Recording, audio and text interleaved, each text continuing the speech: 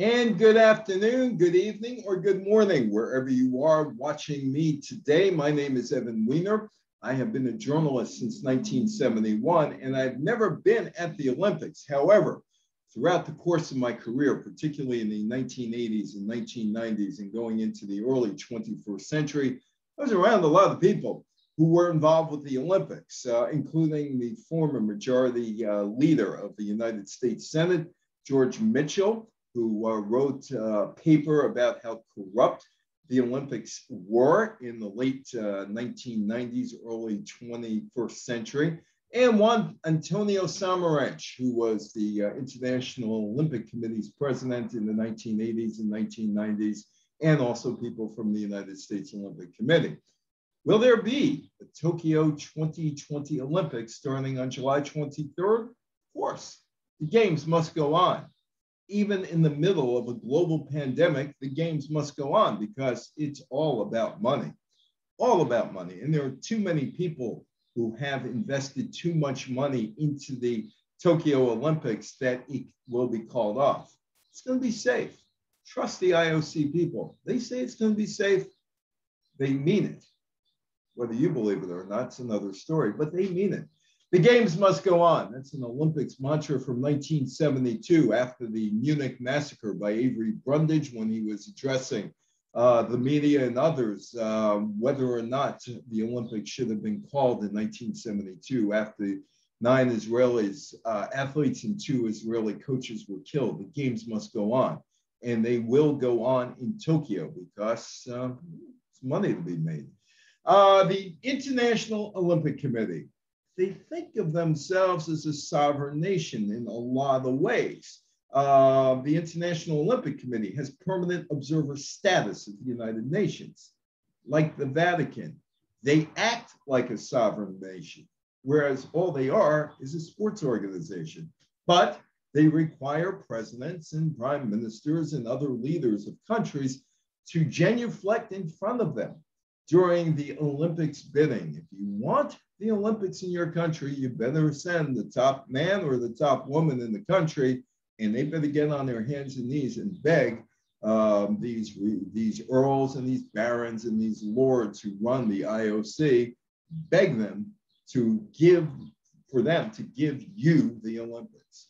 In the case of the 2020 Tokyo Olympics, in the event of the pandemic getting worse again, it isn't the country of Japan calling the shots. It's the International Olympic Committee. They will ultimately decide whether to go ahead with the Olympics and the Paralympics or not. Japan has nothing to say. And that's the deal that was cut between the International Olympic Committee and the Tokyo Bid Committee. Oh yeah, Japan, you know what? Taxpayers, you want to send us billions upon billions of dollars to build all these venues that you have to build so we can make money off of them. Hey, that's great, that's great, that's great.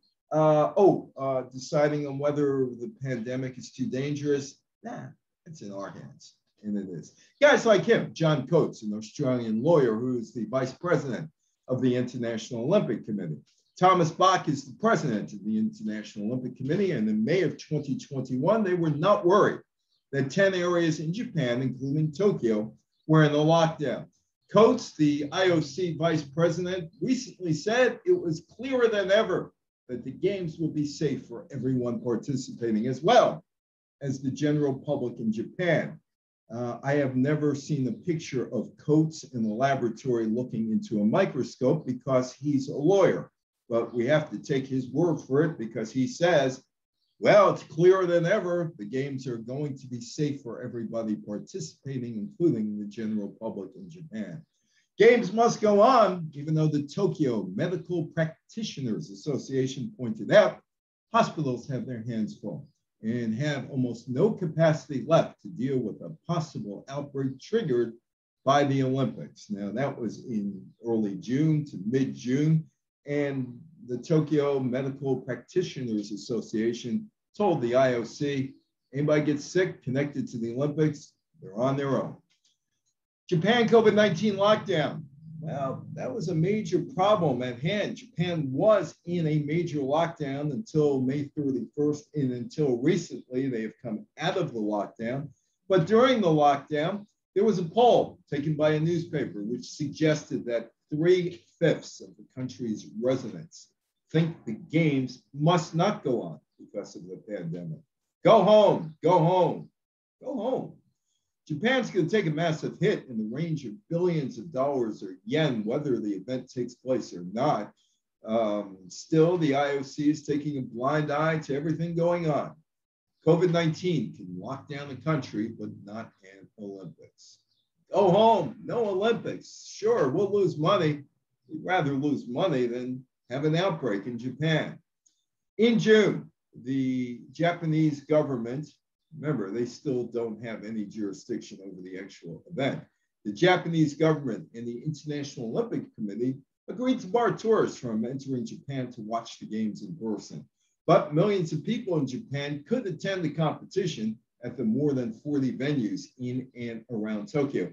Oh, by the way, about those tourists, there are packages that are sold, and they're sold ahead of time. They were sold in 2018, 2019, into 2020 before the pandemic hit. And the companies who are brokering your trips or somebody's trips to Japan, no, you're not getting your money back. Act to God. We had nothing. Yeah, no, we're keeping your money. We are keeping your money. And there are going to be all kinds of lawsuits over the fact that people actually bought packages to go to Japan to watch the Olympics, can't. And the companies that were the brokers said, too bad, you're not getting your money back. The IOC told the Wall Street Journal in June it had entered into the operational delivery phase of the Olympics and that it has become clearer than ever that these games will be safe for everyone participating and the Japanese people. Guys like Thomas Bach, guys like John Coates, guys like Dick Pound from Montreal. He's an International Olympic Committee delegate from Canada. Gonna be safe, not gonna be a problem. In June, you have demonstrations, masks on, cancel the Olympics. But is it safe? It's a good question. The IOC is not going to answer this. Japan might. Japan's having massive problems getting its citizens vaccinated against COVID-19. As of June 8th, only 4% of the Japanese population got a shot. Japan hopes to have most of its population vaccinated by November. Way too late for the Olympics, way too late for the Paralympics, but the games must go on. And there's a Brazilian athlete getting vaccinated. An International Olympic Committee spokesperson claims that well above 80% of the residents of the Olympic and Paralympic Village in Tokyo will be vaccinated, and somewhere between 70 and 80% of the media will be vaccinated. China offered to use its vaccine to all the Olympians. That vaccine is not very effective, but China did offer it. The games must go on. And it was postponed last year, in the middle of March, the Tokyo 2020 Olympics. As late as mid-March, Thomas Bach, the IOC president, was insisting the 2020 Tokyo Olympics would take place as scheduled on July 24th, 2020. But Olympic committees started to get on Bach's back and said, maybe not, maybe not. Maybe, just maybe, it would be wiser to shelve the plans and hold the gatherings at another time when the COVID drug treatments and vaccines are readily available. Of course, the COVID vaccine became available last winter. And it was postponed. It was postponed in March of 2020 because of the outbreak of COVID-19. COVID-19 cases were increasing in Japan, and there was a fight among the Japanese organizers and the Japanese government about the cost of delaying the event. And Japan's going to take a financial hit on this. And who should be paying the extra expenses that were going to come due? They're still arguing about that. Suga Yoshihide is the Prime Minister of Japan. And he knows that the Japanese Olympics will be costing more than $25 billion. Business and media interests want the games to go ahead as planned. In the United States, Comcast has the rights to the Olympics. It's on NBC, it's on the NBC affiliated cable networks such as MSNBC, such as CNBC, USA, and NBC Sports Net, which is going out of business literally after the Olympics. It's looked upon, and they need the programming because they spent an awful lot of money on the programming, and they've gotten an awful lot of money from marketing partners, and they do not have the ability or want to have the ability for givebacks to pay the money back to the marketing partners. The Prime Minister of Japan's ability to successfully host the Olympics is seen as a political task of his handling the pandemic. The games must go on. They will go on. No foreign fans, no local spectators, venues limited to 50% capacity or up to 10,000 fans, all of whom must follow COVID-19 protocols, including mask wearing and no loud cheering. Can't cheer. I don't know if you can whistle, but you can't cheer. But if you look at the Olympics, and that's supposed to start on July 23rd, you look at the Olympics, you will find that it's more than a sporting event. It's business, culture, and even some whacked out scientific research. The modern Olympics began in Athens in 1896. The games would become totally politicized by 1936. However, in that 40-year run-up between 1896 and 1936, a lot of strange things had happened at the Olympics. That is a woman's Olympic tennis player, 1900, dressed rather modestly. But in 1904, the Olympics went a little strange. It's called Anthropology Days. And in conjunction with the 1904 World's Fair in St. Louis, the Olympics ended up in St. Louis. And a guy by the name of Sullivan decided, hey, let's experiment. In 1904, Olympics organizers sanctioned what was known as Anthropology Days, two-day event in St. Louis where so-called uncivilized tribes, mostly from Africa, competed in the Olympic events of the day. James E. Sullivan brought the games to St. Louis to coincide with the 1904 World's Fair. And Sullivan's goal? To prove the two-day event was meant to show or to prove that Anglo-Americans' cultural superiority was there and how savages could not compete in sports. And there were all kinds of events over the 2 days. And these so-called savages, human beings, couldn't compete because they weren't trained. They weren't trained at all. That is the guy who brought the Olympics back to life, Baron Pierre de Coubertin.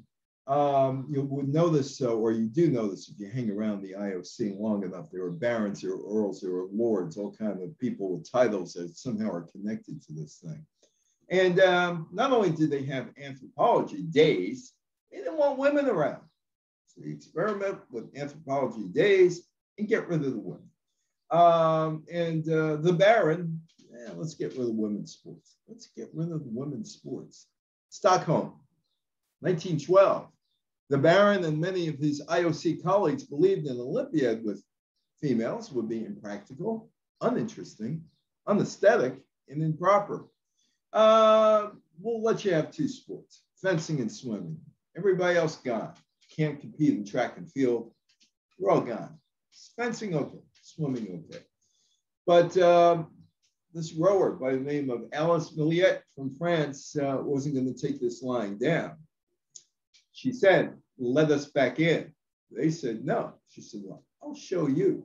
I'll show you. Remember, this is the time of the suffragette movement in the United States, and women are advancing in terms of getting more rights. And she decides, along with others, let's do an Olympics of women. And she does. The alternative to the male-centric game became the Women's Olympics. And there were four, 1922 in Paris, 1926, Gothenburg, Sweden, 1930 in Prague, 1934 in London. And the participants came from North America, Western Europe, and Japan. The New York Times was very impressed with the women in 1922. An article, 1922 Times. The women, it was notable for the development of women athletes in all branches of competitions fitting to their sex. Remarkable progress was made by them almost overnight. They assumed a place of great prominence in the world of athletics. Now, remember, at this time, women were moving ahead in athletics. You had a woman named Edith Cummings, who was a great amateur golfer, who was the first woman to be on the cover of Time magazine back in 1923 or so, because she won a golf tournament. She was also one of the characters, Jordan Baker in The Great Gatsby, because somewhere along the line she hooked up with F. Scott Fitzgerald. And then there was Gertrude Ederle, who swam the English Channel in 1926 and got a ticker tape parade. So women were making a lot of strides at this point. The Olympics would disappear. The Women Olympics would disappear after 4 of them because they were allowed into the regular Olympics. That is me and my wife with Franklin Roosevelt and Eleanor Roosevelt up in Hyde Park in September of 2017. Franklin, really, he and Eleanor, gracious guests, a little stiff, didn't move around bunch, but Franklin never did because he was in the wheelchair. And they had some books, nice books to read and all that, but I was there for 3 reasons. One is to talk about the 1936 Olympics. One, to talk, because I do other talks, about Roosevelt being the first man on TV in the United States, 1939 World's Fair in Flushing Meadow. And also, why did baseball continue after Pearl Harbor Day, December 7th, 1941? But for these purposes, let's talk about the 1936 Olympics. Highly politicized, Hitler Olympics. The United States goes there and they justify Hitler's regime. 1935, the former Assistant Secretary for the United States Navy, a guy by the name of Ernest Lee Janke, and Jeremiah Mahoney both pushed for the American boycott of the 1936 Berlin Summer Games. Mahoney was president of the Amateur Athletic Union, and he was the one that picked the people on the Olympics. And in 1931, they voted, the AAU, to have games in Germany because they wanted Germany to be back in the family of nations. This is prior to Hitler, but Hitler comes to power in 1933. Janke, who was an American International Olympic Committee delegate, expressed outrage with the reports of what was happening within Hitler's Germany. And on November 25th, 1935, he sends a letter to the IOC president, Count, see, I told you, earls, lords, barons, count, this is a count, Henri Ballet-Latour, floating the idea of an American boycott of the 1936 Berlin Olympic Games. Judge Jeremiah Mahoney, yeah, let's drop out of it too. That was December 8th, 1935. And he would go on tour with a number of Catholic leaders, including Al Smith, the governor of New York, and Massachusetts Governor James Curley, both of them Catholic, calling for the boycott, but it fell on deaf ears. Avery Brundage, who ironically would take Janke's place as an IOC delegate, was kind of a business partner of Germany at that time and kind of knew the Fuhrer and said that, oh, everything's going to be good. Everything's going to be good. Don't you worry about it. Everything's going to be good. The Berlin or Hitler Olympics, politically charged. But Franklin Roosevelt, the president of the United States, urged the American team to go to the Berlin Games, knowing full well about the strangulation of Jewish rights in Germany. Avery Brundage is the head of the U.S. Olympic Committee, and he overrules the AAU and tells the Olympians, you're going to compete in Berlin. Now, I knew Marty Glickman, worked with Marty Glickman in the 1980s. I knew Sam Stoller. He ran the Milrose Games, and Gretel Bergman, Margaret Lambert, I interviewed in 1993. They never performed in that Olympics. Jesse Owens did. In fact, he took Marty Glickman's place, and he stole the Olympics thunder from Adolf Hitler by winning all those gold medals. They were all impacted by the Berlin Games. Let's start with Gretel. who died 4 years ago at the age of 103 in Forest Hills.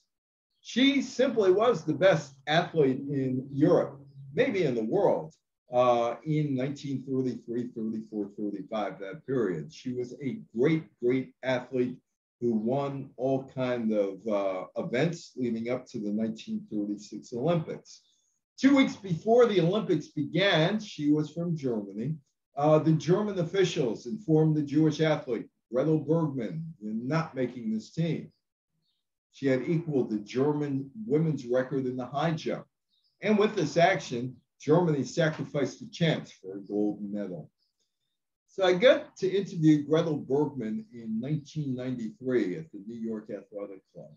There with Marv Schneider. And Marv used to allow me, even though he was about 25 years older than me, used to allow me to ask the first questions. And I only had one question initially for Gretel Bergmann, who at this point is known as Margaret Lambert. Margaret, her given name in Germany, and Lambert, she married Dr. Bruno Lambert, a fellow athlete, and they fled to the United States in 1937. And the question was pretty simple. Why?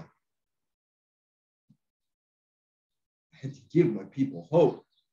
You don't understand what was going on. We were losing rights day by day, by day, by day, by day. We were becoming undignified. I was the great Jewish hope, and I wanted to give my people some hope. She, like a lot of other German Jews, had to leave, and she was able to get out. In 1937, Gretel Bergmann was able to obtain papers that allowed her to immigrate to the United States. She landed in New York City. She had $10 in her pocket. That's all she was allowed to take out of Germany. And she got to Ellis Island and then to New York City. And she came over with Dr. Bruno Lambert, who was her boyfriend at the time, a fellow athlete.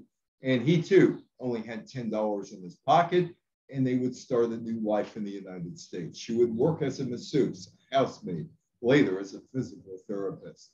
And there is Gretel Bergmann, Margaret Lambert on the left, and on the right is Dr. Bruno Lambert, who I never met. She continued, though, to participate in sports. She was not quite an American citizen yet, but she was in the United States, and she competed with the United States national team. 1937 and 1938, she was U.S. Women's High Jump champion. In addition to being the shot put champion, she married Dr. Bruno Lambert in 1938. She became a citizen in 1942.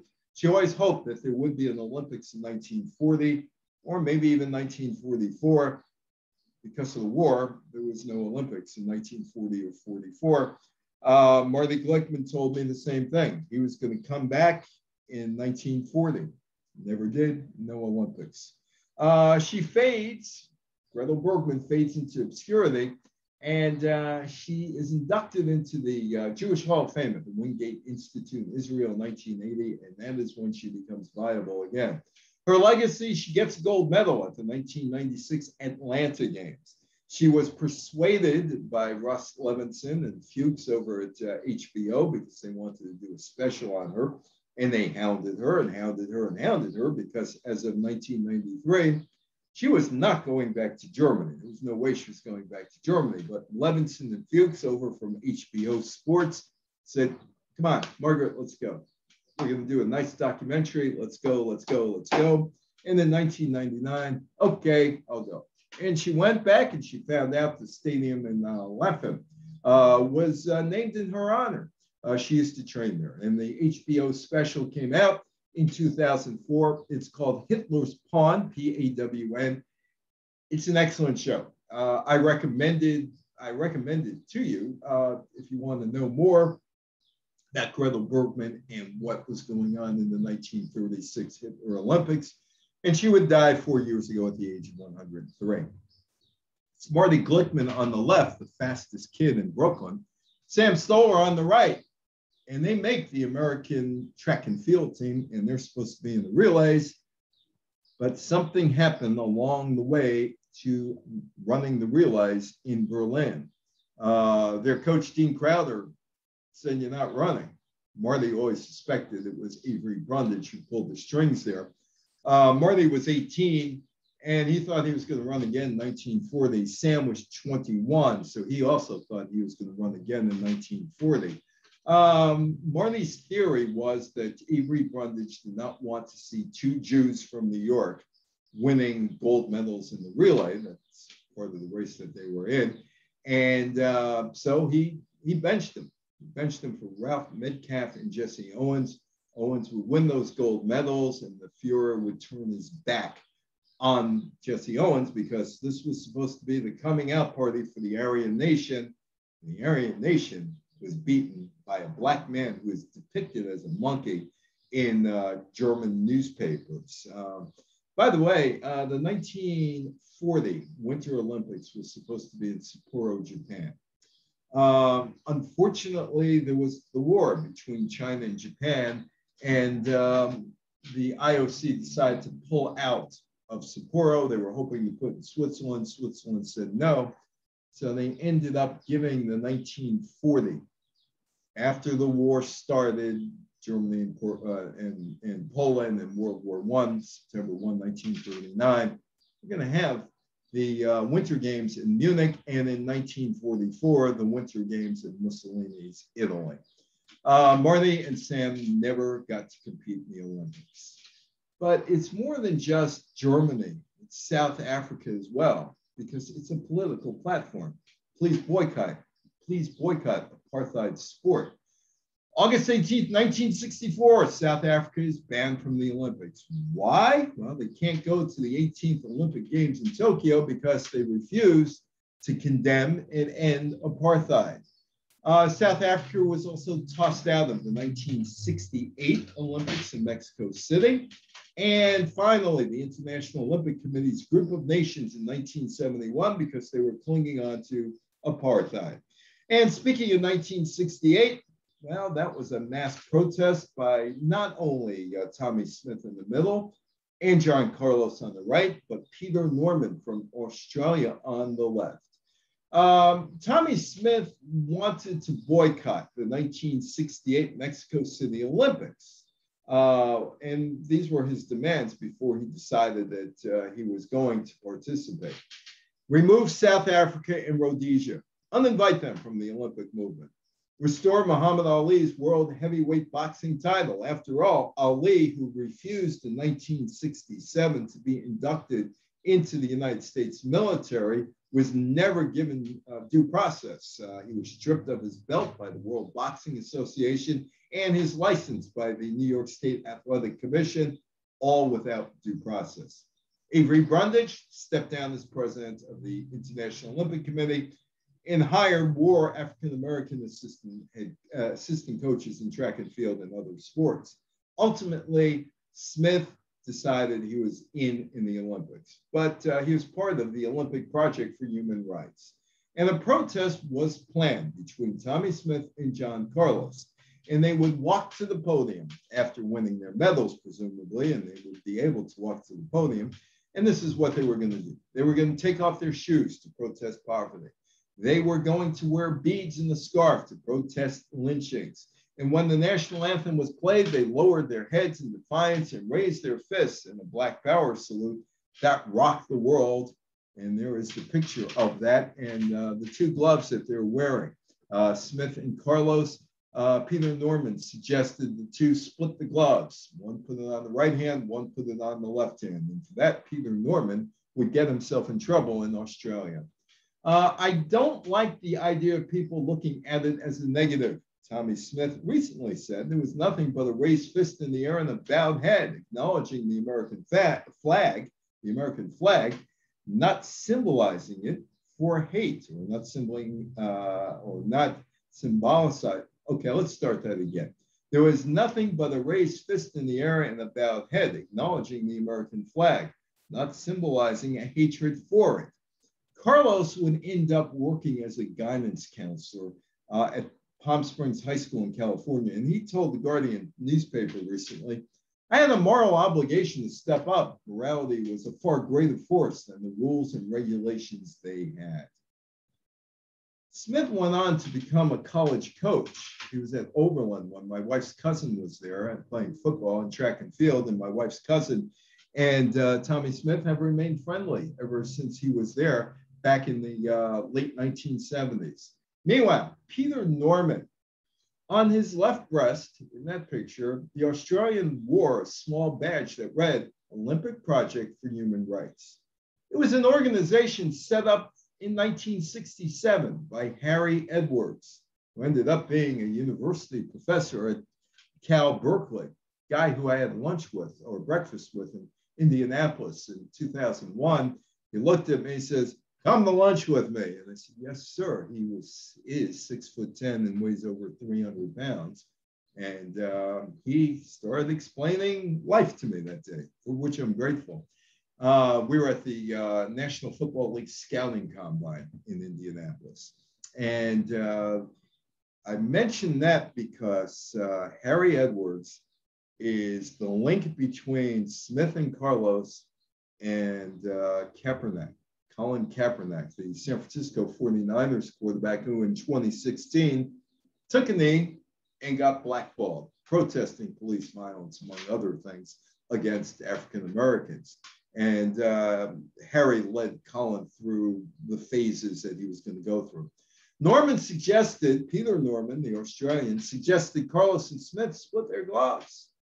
And he asked a member of the United States rowing team if he could borrow a badge that read Olympic Project for Human Rights, a project set up to oppose racism in sports.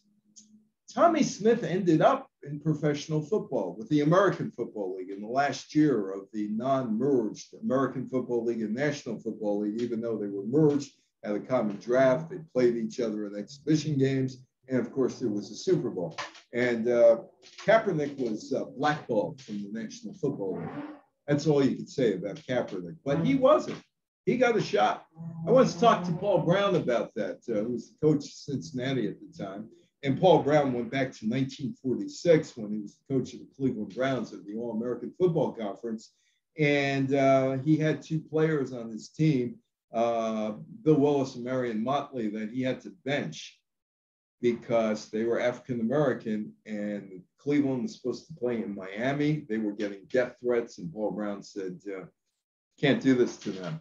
They got to stay home. Paul told me, I don't care if they're green, yellow, red, blue, or black, or white, if they can play and they're solid citizens, they're on my football team. And Smith would play 1 year with the Bengals, 1969. Carlos would play, well, Carlos wouldn't play with the Philadelphia Eagles. He was injured and he never played, and he played 1 year in the Canadian Football League. And that's Brent Musburger, who somehow has survived since 1968 and now is doing one of his favorite things, which is being a gambling tote in Las Vegas. Musburger in 1968 was a columnist for the Chicago American newspaper. And when he watched the protest, he said or wrote, Smith and Carlos look like a couple of black-skinned stormtroopers holding aloft their black gloved hands during the playing of the national anthem. They sprinkled their symbolism with black track shoes and black scarves and black power medals. It's destined to go down as one of the most unsuitable demonstrations in the history of protest. Not quite, Brent. There are statues of these guys today for what they did in 1968, and you're pushing gambling. That's what you're doing now. In 2017, the football announcer went on Twitter and was talking about Kaepernick. Yo, 49ers, since you instigated protests, 2 wins and 19 losses, how about taking your next knee in the other team's end zone? Whenever Brent Musburger has been in the vicinity of Tommy Smith or John Carlos, he runs scared. He runs away from them. He could sure dish it out, but he couldn't take it. The medals, Smith and Carlos, they kept their medals. They were not taken away from them, nor were they ever asked to return their medals to the International Olympic Committee. In 1972, the Munich Olympics, the first time terrorism was brought into American homes, into the living room. 9 Israeli athletes killed, 2 coaches killed. The massacre, the Munich massacre. The Day of Terror started at 4:30 in the morning, local time, September 5th, 1972, 10:30 back on the East Coast on September 4th. 8 Palestinian militants affiliated with Black September, militant offshoot of the Palestinian group Fatah, scaled the fence surrounding the Olympic Village in Munich, disguised as athletes, and using stolen keys, they forced their way into the quarters of the Israeli Olympic team. The end game. About 10 o'clock that night, 4 o'clock in the afternoon, New York time, September 5th, German officials thought they had an agreement with the terrorists, and the terrorists led their bound and blindfolded hostages from their quarters into buses, transported them to waiting helicopters. The Germans were planning an ambush. It failed. Jim McKay was on ABC telling you what was going on in Munich for about 14 hours, did one heck of a job, did the profession proud, Jim McKay. And he kept going. And by the way, he wasn't wearing full pants. He was wearing swim trunks when he did it because ABC said, you got to come over here real quick. This is going on. Throw on the shirt, tie, jacket. We're going to shoot you from the waist up anyway, so it doesn't matter. And McKay was on the air and on the air. By 12:30, September 6th, local time, the shooting had stopped. 20-hour reign of terror over. 11 Israelis killed. 1 Munich policeman killed. 5 Black September terrorists lay dead. Black September was an offshoot of the Palestinian Liberation Organization. 3 of the gunmen captured. At 3:30 or 3 a.m. Munich time, 9 o'clock New York time, McKay is on about 14 hours, and he summarized the tragic outcome of the botched rescue by saying, they're all gone. The failure. German authorities never did storm Building 31, where the Olympic Israelis were living. They allowed the terrorists to take their hostages by helicopter to a nearby military base there. The Germans had planned an ambush and rescue mission, but it was badly bungled. The failure, 9 Israeli hostages killed by a combination of terrorist gunfire and a hand grenade one of the Palestinians set off in a helicopter as it sat on the ground. I knew that guy. Let me say this about that. I first started dealing with him in 1985. Richard Nixon, president of the United States in 1972, is furious, absolutely furious. He sends a telegram to Avery Brundage, the head of the International Olympic Committee, demanding that the rest of the games be called off. But hey, listen, the IOC thinks it's a nation unto itself. He can make decisions, doesn't have to listen to the most powerful man in the world, President of the United States. Now we're going to do what we're going to do. And the games must go on. Oh, yeah, they must go on. There's Avery Brundage. The next day, he's out there, and it's really a cheerleading, pomp and circumstances. Hey, aren't we great? There was that memorial service, September 6th, and Brundage announced the games must go on. Oh, this is from the same guy who, before the Munich Olympics, said that the 1936 Hitler Games were the finest ever. Brundage was a central character in German Olympics history. Mark Spitz was there. He won all those gold medals. And in 1999, I had a chance to talk to Mark Spitz at length about what was going on and how he reacted to things. And this is the interview that you're going to hear that I conducted with Spitz, or I'm going to read it to you. The Jewish-American swimmer Mark Spitz set a world record of winning 7 gold medals, and he was sprinted out of Munich to London in fear he would be the target of other terrorists. News conference celebrating Spitz's achievements was canceled. And this is what he told me in 1999. Swimming program had stopped. I swam all of my events, and that evening, the last day of competition was on Monday, and this happened on the Tuesday morning. Swimming was through, so I didn't have to compete anymore. I had a press conference right afterwards on Tuesday, and that's when everyone told me about this Israeli tragedy, or the thing that was happening at the time. It hadn't turned into a major tragedy at the moment, at least at that time. They didn't know much about it. The next day I was whisked away. Brundage was filled with compassion. he offered a 27-word tribute to our Israeli friends. The games must go on. Brundage, who was the International Olympic Committee, which meant he ordered the competitions to resume after a pause of 34 hours. How it goes, Sel and I used to know one another before he perished back in the mid-1990s. I'm still friends with his grandsons, Justin, Colin, and Jared. Jared is an ESPN lawyer, runs in the family, since Howard was one. Colin is the New York Mets public address announcer, and Justin is a principal at a charter school. And Howard used to say about Avery Brundage that he came of age during the time of William of Orange. And I was in Delft one day in the Netherlands, and I passed this bar, William von Orange, Grand Cafe. Sent that picture to the Cosell kids, and they were laughing. That's what Papa used to say. Apartheid and the Olympic boycott of 1976. African-American countries, or rather African countries, boycotted the 1976 Olympics. There were 25 of them. They skipped the Olympics because a New Zealand rugby team played contests in apartheid South Africa. The African countries told the IOC, knock out New Zealand. The IOC said, we're not going to do it. So the countries walked away from the Olympics. And the games were played, or the events took place at what was called the Big O, but now it's called the Big O, OWE, because the amount of money that Montreal, Quebec, and Canada owed to pay down the debt for the 1976 Olympics. The Olympic Stadium was supposed to cost $250 million Canadian and ended up with a price tag of $1.4 billion Canadian. The city, province, and Canada didn't pay off the debt from the 1976 Montreal Olympics until November 2006, 30 years after the closing ceremonies. That is Jim Craig in 1995, and that is my son.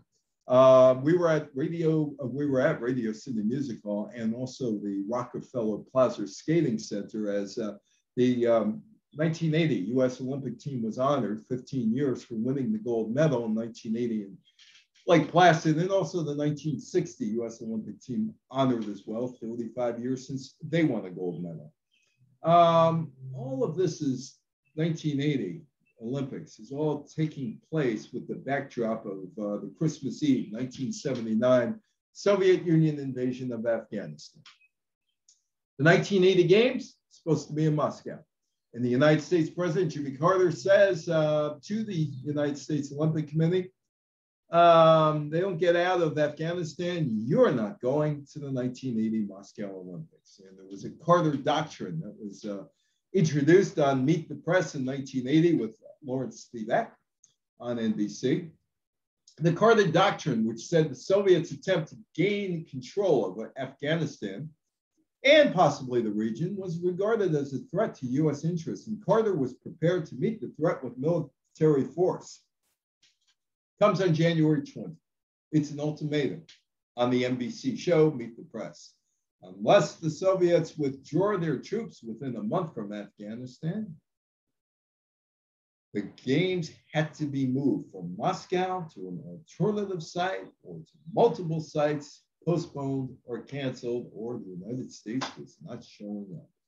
And the United States Olympic hockey team is playing up in Lake Placid.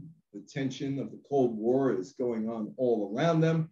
And they're playing the Soviet Union. That's on February 22nd, 1980. A few weeks earlier, the Soviet Union blew the doors in on the U.S. Olympic hockey team.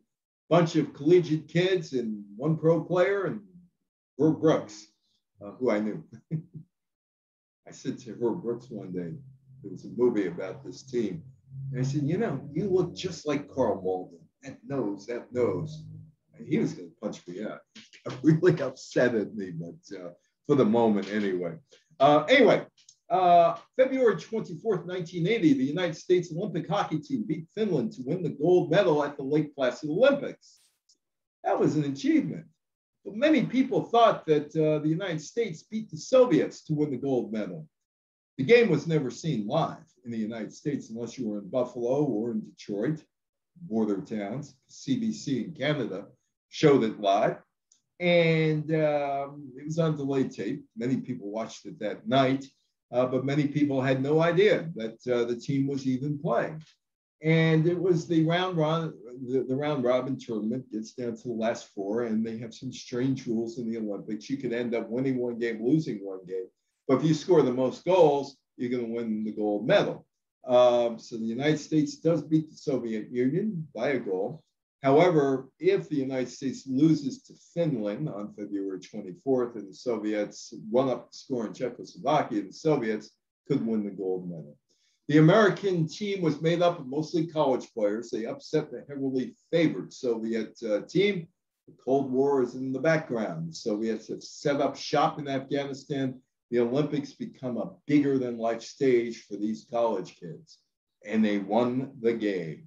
The Americans winning means that the game would take on a life of its own. It became known as the Miracle on Ice because of the ABC announcer, Al Michaels' end of the game call. Do you believe in miracles? Yes. The Lake Placid game was the first event where the USA, USA chant was heard. Carter did call the team to congratulate them for beating the Soviets, but it was really only a game. That's all it was, entertainment. However, you probably can't name a more political and culturally significant game played in sports in the 20th century than that hockey game between the Soviets and the Americans on February 22nd, 1980 in Lake Placid, New York. Newsweek asked the question, should we boycott the Olympics? On March 21st, Carter announces the U.S. will boycott the Olympic Games scheduled to take place that summer in Moscow. The announcement comes after the Soviet Union failed to comply with Carter's February 20th, 1980 deadline to withdraw its troops from Afghanistan. Grain as a weapon. Carter increased the pressure on the Soviets, not only the Olympics were gone or was gone, to abandon the war, but there would be a trade embargo. Country, USSR, needed these two items desperately, grain and informational technology. He also restricted Soviet fishing in American-controlled waters. The U.S. team consisted of 160 athletes, coaches, and support staff. And if any of them decided they were going to go to Moscow, their passports were going to be revoked. The Soviet boycott. Carter got others to follow his lead, but Britain, France, Greece, and Australia said, Canada, West Germany, and Japan joined the boycott. Oh, there is a 1980 Olympic legacy. You know, he spent all this money in California. They're spending at least $500 million to aid the Los Angeles 2028 Olympics. What is the legacy of the Olympics? Well, yeah, it's that game and USA, USA, and you believe in miracles and all that. That's one of the few legacies of the Olympics that endures. Movies and all that. But the other one that many people don't talk about, the 1980 Lake Placid Olympic legacy, the Olympic Village was turned into a prison. Carter's initiative was a failure. Soviets stayed in Afghanistan until 1989. The Soviets and the Warsaw Bloc countries boycotted the 1984 Los Angeles Games. Oh, that's my friend Rennie Henry, and he was in the Oval Office. Well, not the Oval Office. He was in an office next to the Oval Office with a lawyer by the name of James Argue, great lawyer name, Argue, Peter Ueberroth. They're bidding for the 1984 Olympics in Los Angeles, and they want to get Carter's help. Carter never meets with them that day, so they pull their heels and finally leave. But Carter's not helping them out. The International Olympic Committee would give the 1984 Games to Los Angeles, and there was a requirement, don't build anything. They did build a velodrome. No other group bid for the 1984 Olympics. I should take that back. Tehran wanted the Olympics. The IOC wanted nothing to do with Iran. So basically, Peter Ueberroth saved the Olympics along with Harry Usher and Shelley Saltman and Harvey Schiller and Rennie Henry and all these other people who are my friends. Well, Ueberroth's not my friend, and Harry passed away a long time ago. But the Olympics made a profit in 1984 because the IOC was so desperate to have an Olympics that they didn't care if there were any new facilities or not. Ugroth would commercialize the games, and the LAOC turned a profit. Virtually every Olympic host has lost money since 1984. The 2004 Athens Games contributed to Greece's insolvency. So the Soviets and Warsaw Pact countries boycotted the 84 Olympic Games. The 1996 Atlanta legacy, well, Richard Jewell was accused of setting a bomb that killed somebody. Ultimately, they found out it wasn't him. And the stadium is left over. It once was the home of the Atlanta Braves.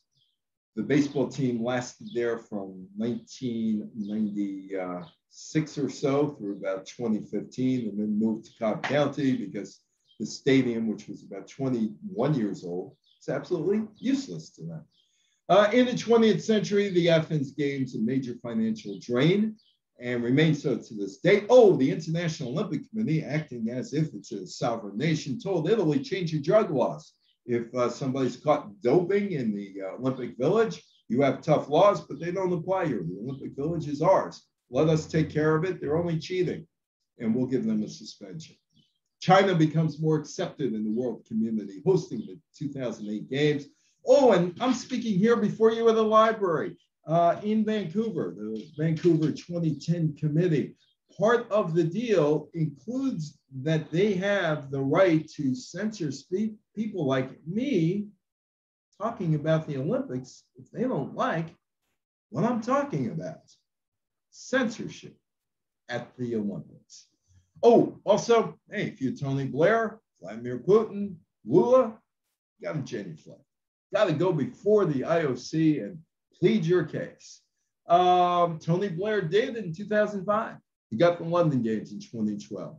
Putin did 2007. He got the Sochi Games. Got on his hands and knees, but secured the Sochi Games for Russia in 2014. The International Olympic Committee in the early stages of the 2000s, 21st century, they were interested in Brazil, Russia, India, China, the BRIC countries. Hey, their economies were all hot. They were great. And besides, we have never been down in South America. Brazil, it's perfect. Their economy is overheating. So they fall in love with those four countries, and they want to get a piece of the action. Why Brazil? Country had a lot of oil, lots of it. And they had money to invest in sports events. But the global economy cratered in September 2008. Price of oil goes down in Brazil. Hey, they still want the games. They're not as financially solvent as they were prior to the crash. Lula was very popular when he left office in 2011. Drop in oil prices, staggering costs of the 2014 World Cup, 2016 Olympics ended Brazil's ascendancy into the world of the big boy economy. Where's Obama? We want Obama. Why isn't he here? Where is he? He should be in Copenhagen. Olympic bids are so important these days. It's surprising that a country would not send its biggest hitter. If the U.S. doesn't match the others, something that will be noticed, said Dick Pound in 2009, the Montreal, the Canada IOC delegate. So Obama does go to Copenhagen to plead and beg for the Olympics. They got him down on his hands and knees. But Lula was there. And the Olympics fell in love with Lula, the Brazilian president. And they wanted an Olympics. And Obama said Lula was the most popular politician on earth. But there was money to be made. And that's why the IOC went to Brazil in 2026. 21st Century Olympics, IOC demands local governments pay for any debt accumulated by the Games. Sydney, Australia is still paying hundreds of millions of dollars of Australian dollars to maintain unused facilities that were built for the 2000 Olympics. The United States had more troops on the ground in Utah to protect the Salt Lake City Winter Olympics in 2002 than in Afghanistan after the September 11, 2001 attacks. London Olympics, well, the East End was sort of rebuilt with the stadium, but they never came up with how much it cost. Did it really cost $51 billion US money or more in rubles for the 2014 Sochi Games in Rio? It was a mess. The International Olympic Committee wanted those games there, and Brazilians took to the streets to show they were really unhappy with the Olympics. 2018 South Korea, money loser, but South Korea invited North Korea to participate in the games. There is Thomas Bach, International Olympic Committee president. The legacy that Bach says today, well, the Olympics have never been as successful as they are now. TV deals through 2032, the bulk of that money coming from Comcast, NBC in the United States. But Bach can't ignore the fact that there is an issue with the candidate process. Lots of cities, including Boston, want no part of it because taxpayers' money is used in perpetuity to pay off the debt. And of course, the Olympic Games used for political purposes, as Bach said, and I said in some countries. The games must go on, and they will be going on. They will be going on in Japan, in Tokyo, starting on July 23rd. Well, I want to thank Ali for inviting me to the library. Next time, I may be in person, Lucy and Desi at the end of August.